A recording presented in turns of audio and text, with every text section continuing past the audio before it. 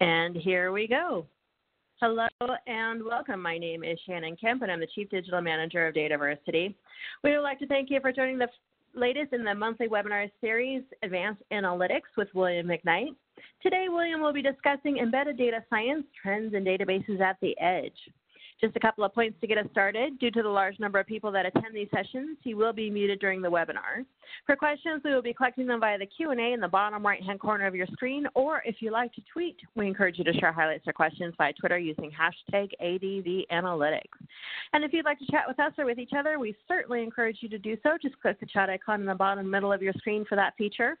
And if you'd like to continue the conversation after the webinar, you can follow William and each other at community.dataversity.net. And as always, we will send a follow-up email within 2 business days containing links to the slides, the recording of this session, and additional information requested throughout the webinar. Now let me introduce to you our series speaker for today, William McKnight. William is the president of McKnight Consulting Group. He takes corporate information and turns it into a bottom-line producing asset. He's worked with major companies worldwide, 15 of the Global 2000, and many others. McKnight Consulting Group focuses on delivering business value and solving business problems utilizing proven, streamlined approaches in information management. His teams have won several best practice competitions for their implementations, and he has been helping companies adopt big data solutions. And with that, I will give the floor to William to get today's webinar started. Hello and welcome. Hello. Hello, Shannon and everyone. Thank you, Shannon, for that introduction. And welcome, everybody, to Embedded Data Science. That is the topic for this month's Advanced Analytics series. Before we begin, I want to share my excitement that Advanced Analytics will be continuing in 2020, and it will be at the same time every month as right now. So keep on coming back.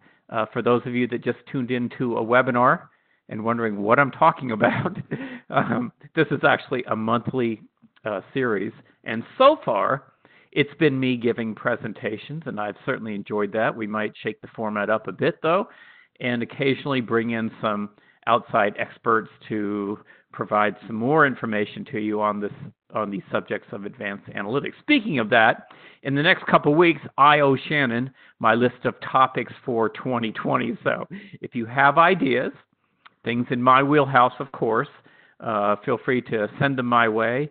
And maybe you are the expert that wants to be on the show here with me. Let me know that as well. Also want to let you know that DATAVERSITY is sponsoring Enterprise Analytics, yes, that's right, online, October 23rd. So come on out to that from your desk, from your home, wherever you may be. I will be speaking on data platforms. You can find more at DATAVERSITY's website on that. So with that, let's launch into the topic of embedded data science. I've been talking about databases, big databases, small databases, databases outside the organization, the many different forms of databases inside the organization, all in this series. And I got to round that out by talking about a very important emerging trend, and that is databases at the edge. Databases on small devices, so tiny databases. And you might think, well, William, that's a software industry topic. Yes, it is. But many enterprises today are building applications. Many are building mobile applications, and many are embracing this idea of embedded data science, data at the edge. And, many enterprises today are claiming to be software companies no matter what they do, insurance or finance or healthcare, what have you, and seeking those valuations too along the way. So definitely I've been engaged on this topic with many of my enterprise clients. So if you're just curious about how some software products are architected, or if you're actively working IoT or other forms of projects that do embedded data science, hopefully I got some information for you here today. Here are some example applications of data science at the edge. How about a mobile airline application? That's enterprise, right? Today you can get full features online. I know I enjoy this quite a bit. Checking in, retrieving boarding passes, checking flight status, and so on. We all use these, right? Okay, that's an example. Socially connected mobile game. So all the latest leaderboard stuff, positions in the game for all the gamers out there. Something back to more enterprise-oriented is aggregated IoT sensor data. So embedded databases now are supporting these types of applications. They're built into software, transparent to the application's end user, and require little or no ongoing maintenance. Embedded databases are growing with the rise of mobile applications and IoT, giving innumerable devices robust capabilities via their own local database management system. So developers can create sophisticated applications right on the remote device, and they don't have to use a file system or some other means of trying to manage data on the device. And this architecture is commonly preferred these days over client-server approaches, which rely on database servers accessed by client applications by interfaces. So a theme throughout this presentation is going to be, what do you do on the edge versus what do you do in some other database that maybe this rolls up into? No easy answer on that, but hope to give you some of the boundaries of what is possible. Data is the weak link in embedded development. It's the weak link in a lot of things, right? Data science in general, but it's also true when it comes to embedded development. Now, here are some facts about the embedded world. There's over 1 million iOS and Android apps. Just think about that for a minute. Over 1 million. Wow, they must be pretty easy to do. Yes, and they are, and they come in all sorts of levels of quality, of course, and depth. But there's over 1 million of them. There's 8 million developers around the world, and it's growing. 3 widely adopted platforms, Android, iOS, and Linux. When I sit back and think about that, I think it's pretty amazing that there's only 3. But there's limited cross-platform support. Basically, there's a lot of development that has to go on for each one of these with a single app. There are security mandates and requirements in the backdrop of all the development today. All of these apps require data, though. They all require data, and they can't all access it at some centralized location. So there are a couple types of embedded databases. Traditionally, maybe going back 5 years plus, the database was installed with the software. It was a silent install. Users really never knew about it. Fine-tuned for small footprint and a range of devices. And you had multiple databases that could talk to that database should the need arise. And we all have experienced this type of embedded database, of course, in our walks of life. But what I'm going to be focusing on here is the deeply embedded database. Application runs the database inside it by a library. This has become more popular with the move to mobile. And the client driver can talk to a traditional embedded database. And this is, by the way, I'm not talking about the sort of light data centers, the mobile data centers that may be on a ship or in a truck outside, something like that. Those are also kind of called embedded databases, but that is not at all what I'm talking about here today. Although they may have a play in the architecture. Why embedded database? Okay, well, it's low cost to do so. It is simple. There is no DBA. Administration is free. All the reasons really why we go with a database for everything else these days. It's embedded in the installer. It speeds up development. It has disaster recovery and various other things that we need, like encryption and security built in, and databases tend to work across multiple platforms. So this is all great. The idea is that in the past, embedded systems was something of a black art that required in-depth knowledge of electronics. Now, maybe this is where your mindset is about embedded databases, but you don't have to know about interrupt processing, internal hardware architecture elements, assemblers, protocols, hardware-assisted debugging, etc. Those things would certainly rule me out of ever being able to do this type of development. But fortunately, the database is there these days, and we can get moving at a much more rapid pace. Modern IoT development tools have elevated the development process and made it more accessible. All right, next slide. Don't use flat files for embedded data. It's tempting, I suppose, but the extra step of engaging a database vendor in this process is well worth it. With flat files, you have a lack of data portability. There's no single API portability across programming languages. All the usual problems that you have with flat files. Data integrity, much of the support has to be built, security has to be added. You need to add a lot of things to flat files.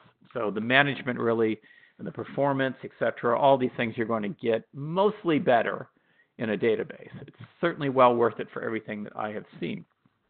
So what are some of the benefits? Benefits of an embedded database. There's a sophisticated SDK. I'll talk about that in a little while. Customized packages, simplified operations, native integration, data protection built in, a flexible business model, usually, from the vendors. They understand that these could go out into thousands of devices in your IoT architecture. And finally, performance. So what kind of performance? Well, of course, everybody focuses on read performance, but we benchmarked a number of these embedded databases, got our hands dirty, got our hands on these databases, put them through the paces that is really required in IoT today. And one of the things that you'll want to focus on is write speed. Write speed, the speed at which data can be written to the database. That's an essential performance metric for IoT data.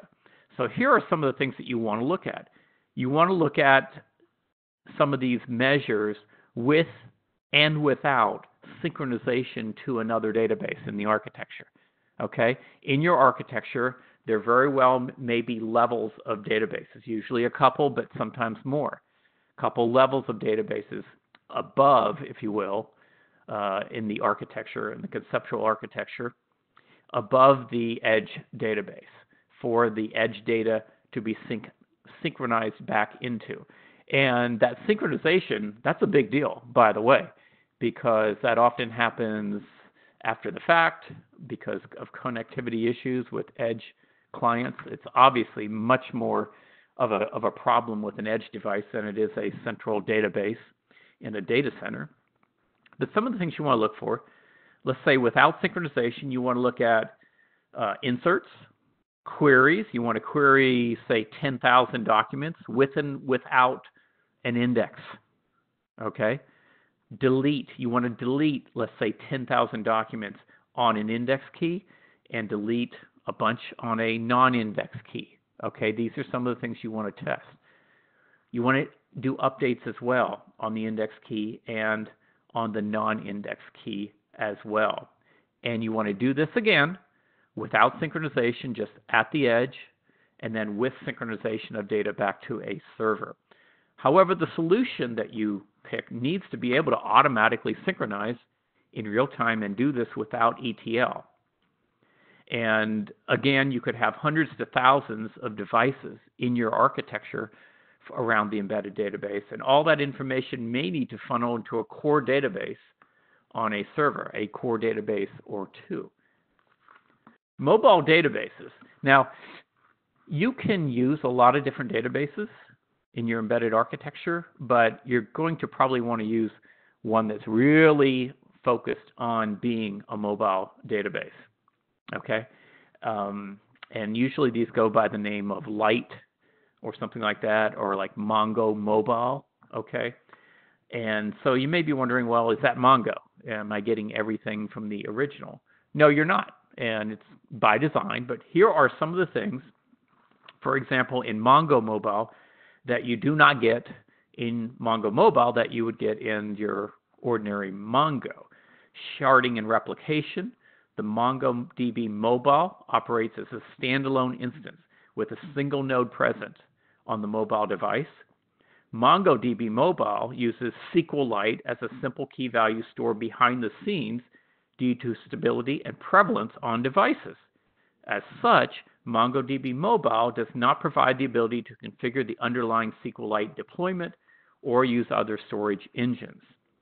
Database authentication, that's going to be more limited. MongoDB Mobile and an external component, you have to use a combination of authentication and security rules on the server side. And finally, I'll mention MongoDB Mobile does not provide encryption at rest, does not support the creation of change streams, does not support server-side JavaScript execution, and does not support transactions. Now, this was all not to ding on MongoDB Mobile. The point of this is to say that, no, you're not getting the same database in the mobile as you are getting in the regular server. And I'm just using Mongo as an example. They're all that way.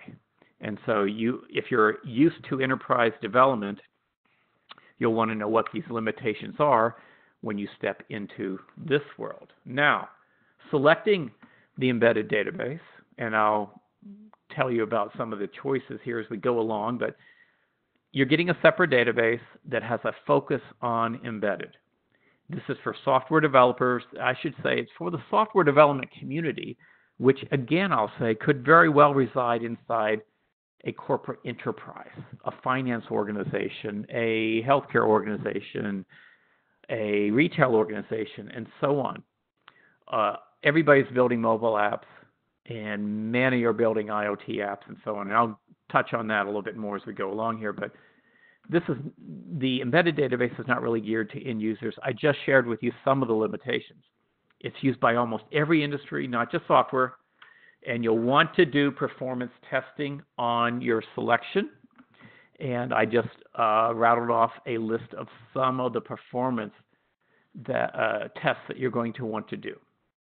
Now, some other requirements you're going to want to have. Do they support CRUD operations? Do they support ACID? Are they capable of running on multiple platforms and with multiple languages?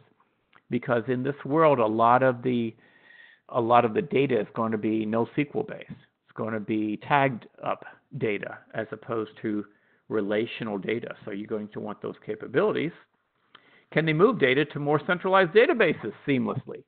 Yeah, that's a big part of the architecture. What do you do at the edge? What do you do in centralized databases? And by the way, another constant theme of this type of development is, what data do we put at the edge? What data do we put at the edge? My snarky comment about it is, the edge is not the place to store your history data. Okay, well, let's start from there. You just want to put data out there that you can use. And in many cases, this is data that is highly summarized in some form of centralized database and pushed out as an actionable piece of information, because you don't want to do a lot of processing at the edge. You don't want to be doing summaries to try to understand, say, for example, customer lifetime value or propensity to buy across a category, something like that. That should be pre-calculated, and that should be based on a whole lot more data than what can be contained in an edge database. So there's this constant back and forth between centralized and edge. A key to any successful application, whether it's processing bank transactions or gaming or health monitoring, is processing the data within a specified time frame. Latency is especially a problem with read and write intensive applications, and we have a lot of that with sensors and mobile devices using this type of streaming data. So we can lose some of the advantages that centralization provides, such as scale and maintenance. Additionally, you can end up with hundreds or thousands of devices, and there is a greater need, and all those have databases, by the way, and there's a greater need to engineer maintenance and fault tolerance into the solution. So, while these embedded databases need to act independently at the device level, it is crucial to recognize they are not just silos of data. They are part of a network of devices. At least some of the data is transmitted and integrated into higher-level databases for further action. And I don't believe I read all of these to you, but you can see some of the other embedded database requirements. And one of them is support for multiple platforms. Now, this is a list of platforms I got from the Actian Core database website. These are the platforms they support. It's pretty good. It's pretty current. And Actian Core is a NoSQL embeddable 0 DBA self-tuning database for smartphones and other IoT devices requiring a small footprint, and they actually give you some guidance. And this goes along with what I was saying about you don't put your history data out on the edge. And their guidance is 2 megabytes minimum. It supports all the platforms that you see here, and a common set of data that you're going to put at the edge is called time series data. And some of us are familiar with time series data. Others are not as familiar with it. Here are some examples. Oil and gas in a remote location, and that indicates connectivity may be an issue, as it often is. Agriculture, black box equipment like airplanes, which have a sliding window of telemetry, where you are constantly moving that window forward in terms of analyzing what's going on to determine next best action, predictive maintenance, and the like. Self-driving cars, that's a big obvious one. Trading algorithms, smart homes, transportation networks, and law enforcement. So I think of time series data as a sequence of data points that measures the same thing. It just keeps measuring it over and over again. Time is on the axis, and the data workloads are usually append only. You're not getting rid of data because you want to see the trend. And so you're constantly appending data. I shouldn't say you're not getting rid of it. Yes, you do get rid of some of that detail, older data, but it actually has relevance for quite a while, especially if you're into the analytics of your app. So simply put, time series data sets track changes to the overall system as inserts and not updates. Time series data is data that in the aggregate represents how a system, a process, a thing, whatever that thing may be, how it changes over the course of time. So self-driving cars, for example, continuously collect data about how their environment is changing. Autonomous trading algorithms are continuously collecting data on how the markets are changing. We know about smart homes and what they're monitoring. Retail is monitoring how their assets are moving. And think about that and how we can get stuff to our home, no matter what it is, practically, in a day. And sometimes in a more localized environment, like when it comes to food, within an hour. It's amazing. These assets move with such precision and efficiency, and it's a lot of it's due to the effective manipulation of time series data. All of these self-driving Teslas, autonomous Wall Street trading algorithms, and so on that I've talked about have some things in common. They are continuously collecting data. And these time series databases that I speak of have steadily remained one of the fastest growing categories of databases, in no small part to the fact that they are popular as embedded in mobile databases. So, time series databases. Why do people use a separate time series database for this? Why do they specialize? Well, there's a couple reasons. Scale and usability.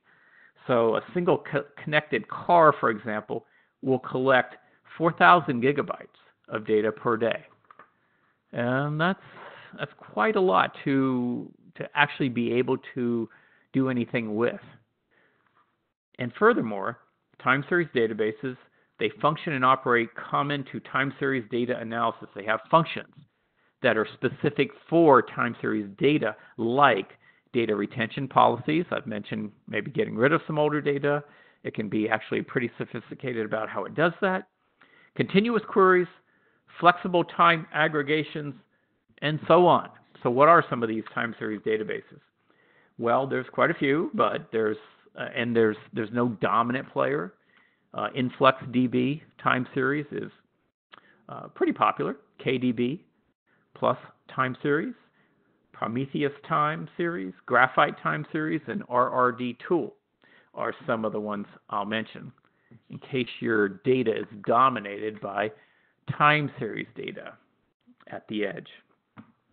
Now, I mentioned the need for SQL and beyond a little bit ago.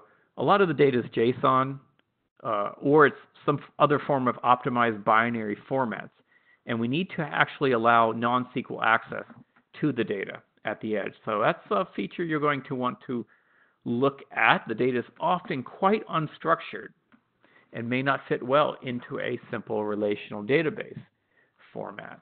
I shouldn't say simple. It's actually more structure to that than a NoSQL database, if you think about it. Now, security. Yes, now I'm going to be the first to say I'm a data guy, not a security guy. But these are some things that I do know about it. You'll want to check it out deeper, of course. But back-end database servers are normally run behind sophisticated firewalls and avail themselves of a full network security apparatus, server security and authentication overseen by security professionals, regulated by strict rules, and so on. Okay, that's not the database at the edge. The database at the edge is out there in the open, often running unattended, and more often than not, have limited resources without well-established firewall-like security measures. So you're going to want to be careful in the data that's out there and adhere to some of the things you see here. Existing internet, SSL, TLS technologies do a good job. In addition to secure communications and channel authentication, the integrity of data must be ensured by the database management system. You want to be sure that your DBMS is tight around this. And the best database vendors enable some of the things you see there. FPS for 140-2, which is a U.S. government standard that defines cryptographic module security requirements. These databases come in packages, which is a combination of the database and a development SDK. Allows for a lot of customization. It's a little bit of a different world than enterprise database deployment. I shouldn't say a little bit. It can be a lot. It's really more developer-centric than it is DBA-centric. As a matter of fact, there's no concept really of the DBA so much in this world. Build a user-defined function that runs server-side. Build database install into the application install. Yes, the packages do all that and more. The operation of the embedded database. No DBA required. I've mentioned this. It's hidden from the user. Backup, restore, automatic recovery, things like that via CLI. There are listeners on TCP/IP ports that do remote management like vendor management services. Architecture integration. There is the client-server mode it can work in, but that's suboptimal. And usually we see embedded server mode where the database is a DLL and is dynamically loaded by the application at execution. The user is none the wiser about it, or it might be linked as a library and embedded in the application. The business model. The software vendors, I've mentioned some of them here, are licensed to market by various forms. Perpetual, software as a service. They have to be more creative. You have to be more creative, frankly, when you're licensing these databases because it's different. There can be 1,000 footprints of the database. The embedded database model is designed for OEM, and I will say it's flexible, but be on your guard. Make sure you get into the right type of model. Here's an example architecture with the Actian Zen product working along with, there's the core database. It has the core database. It has the Zen Edge database. And here you see that, for example, on one mobile device, there may be a couple of apps, right? There may be many more than a couple of apps on a device. But anyway, here we see that there is a Zen core data table. Really, it's a database. And the applications are there on the device as well. They are connected to a mobile IoT gateway, one of the levels of the architecture, where they have a specialized database for that called Zen Edge. Very good architecture. What is the edge? I keep talking about it. What is the edge? The edge is where your things are, whatever those things may be. Remember connected cars, remember smart homes, remember the algorithms and so on. It's wherever your things are. It's where highly available processors enable real-time analytics for applications that can't wait long for decisions. Got the customer standing there, you want to make the right decision, can't wait for data to go back, get analyzed on the back end, experience all the communication, and finally come back with a result. The embedded database has to have the information on it that it can use to make a decision. It's always a trade-off. Let me repeat that. It's always a trade-off. And you'll want to be very smart about the data and the processing that you do at the edge versus elsewhere. Now, storing data at the edge the purpose of collecting data on the edge, and remember, the collection is pretty important here as well. I encourage you to test the inserts on the edge. The overall purpose of collecting data on the edge has shifted from purely device control and monitoring to improving various service capabilities through real-time analysis. So the capabilities have come up while not becoming overly ill-performant.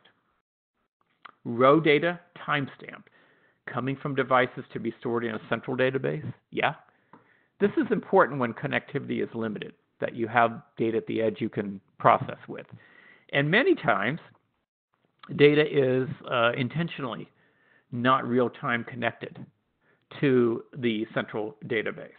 And there's a couple of different mechanisms of storage that you'll want to take advantage of. Store and forward is a technique in which information is sent to an intermediate station where it is kept and sent at a later time to the final destination. That is that other centralized database. A digital twin is just real-time data. So it's constantly in more or less real-time, copying that data, replicating that data from the edge to a centralized database. So think this is a passing fancy. Think again. Here we are with some 30 billion odd IoT connected devices right now, projected to go to 75 billion by 2025. And we've seen various estimates, right? But they're more or less in this range of 50 to 100 billion or more connected devices in the next few years. So with all those connected devices, many of them are going to have an embedded database and want to be smart about what they do. So this is very important to pay attention to, again, whether you're in the software business or you're in the enterprise business. IoT device differences from traditional data requirements: high volume, new data sources, the speed at which the data is collected. Modern transponders' frequencies are higher than before. Sensors have greater precision. Edge devices may or may not be able to do everything that you want to fulfill, all the capabilities that you have for your application. Edge nodes' physical connectivity is often unpredictable due to various reasons: bandwidth availability, the wide range of protocol stacks like Wi-Fi, Ethernet, cellular, Bluetooth, what have you, very unpredictable. And often, sometimes, you have edge devices that are battery controlled. And when they are battery controlled, the edge might be saving on the battery by going to sleep for some time period and coming back on. And therefore, you have the delayed connectivity to the centralized database. That has to be okay. Again, you have to be very efficient about the data that you store at the edge, not for history data. Be very smart about it. Summary data that you can actually use for the intended functions of the edge. IoT, and again, I'm calling that out as a very important, very typical use of embedded databases. And this IoT device management, kind of in summary here, the database must be seamlessly integrated with communication facilities. It doesn't stand alone. It stands alone in terms of everything is encompassed there, that it needs to do certain things, but not the entire application. There must be a well-balanced choice of database management features available at the edge. Resource consumption must remain low, yet still allow for sufficient analytics to reduce the data flow to and from the cloud or the server. There is a need for advanced, scalable data management, and don't forget that you're going to have a number of layers in the architecture, and you're constantly balancing data collection with aggregation and advanced processing. This has been, Shannon, my part of the presentation. Are there any questions? William, thank you so much for another great presentation. If you have questions for William, feel free to submit them in the bottom right-hand corner of the screen to get those in. And just to answer the most commonly asked questions, just a reminder, I will send a follow-up for this email to all registrants for this webinar by end of day Monday with links to the slides and links to the recording. And so far, everyone's quiet, William. It's a quiet August day. It's eerily quiet out there. It happens when security's brought up. Everyone. Yeah, everyone scrambles, myself included. But hey, if I got to give people back 20 minutes of their day, I'll do that. Let's give everyone just a second. Yeah, I don't see any questions coming in. We did have a comment, that I believe that as data people, we need to be very well aware of security, and it's true. So many people say it's so important, but everyone wants to point the finger at somebody else for the responsibility of security. All right. Everyone's so quiet. Well, then we will give people time back in their day. William, again, thank you so much for this fantastic presentation, as always. And we'll get that follow-up email out on Monday. Thank you. Thanks, everybody.